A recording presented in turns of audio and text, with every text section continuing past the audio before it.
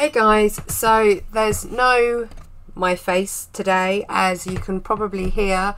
My voice still hasn't come back properly, so I'm not going to waffle on too much through the video, as you are probably going to get really tired of hearing Marge Simpson talk to you down the camera. So today I am going to have a proper go at this Arteza paper. Now, they contacted me a little while ago for the second time around and offered me some products to review, and of course I said yes. And this is the first time I've actually properly used their paper.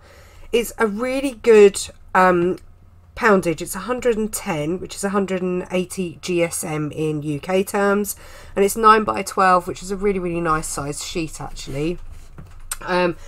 So I thought for today I would just give it a proper go for a new challenge that I didn't actually know existed, and it's the YouTube Artists Collective. I think I have it correct, and they set a challenge about once every 2 to 3 months, and the community chooses a word and artists then draw to that word. So I thought I would give it a go, as I've never heard of it till now, and from what I can understand from other YouTubers' videos is that they are actually open to all the artists on YouTube, so I thought, why not give it a go?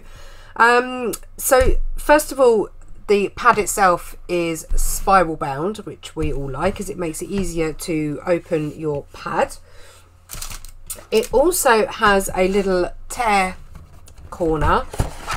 I know I have mentioned this pad before in the previous one, but it has like a little perforated section along the side, so should you then want to tear it out, you can, and then the sheet is fully 9x12, otherwise it's slightly larger.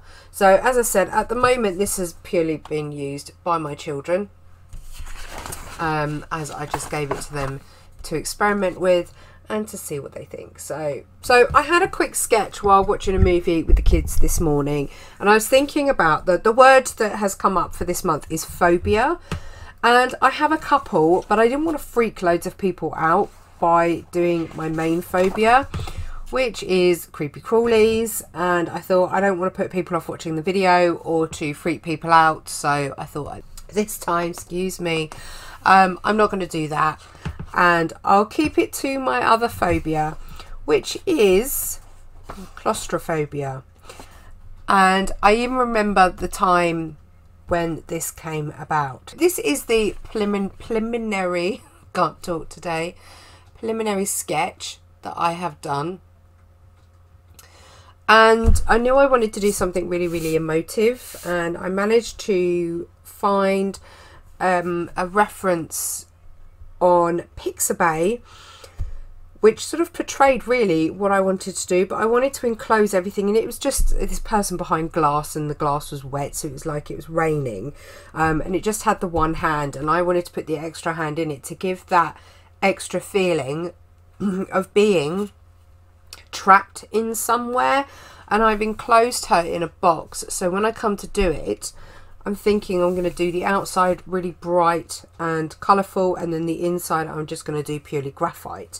Now, the reason this has come about is because when I was probably, I think I must have been about 8 or 9, more about the 8, I had a crocheted blanket on my bed, and I fell asleep and I had a nap, and I woke up and I somehow managed to enclose myself in this blanket to the point where I was trying to get it off me and I couldn't, and my fingers were just going through the holes, and I just went into this mad crazy panic.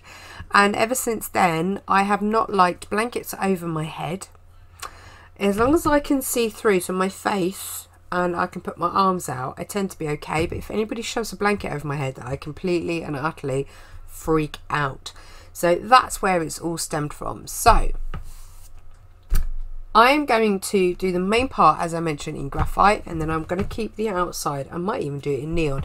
I just want it really bright to give the idea that in the outside everything is colourful and normal and bright, but when you're in that claustrophobic environment, you just feel really, really trapped. Now I'm going to stop waffling on so you don't have to listen to this voice anymore. I'm going to switch over to probably a time lapse just to speed this up. If you enjoy the content, please give me a thumbs up. Don't forget to hit that subscribe button and hit the bell button for all. And I shall see you either at the end if my voice allows me, or I shall see you on the next video. Okay guys, so I am back and I'm going to try and see what I can do with regards to just explaining why I'm doing it the way I am.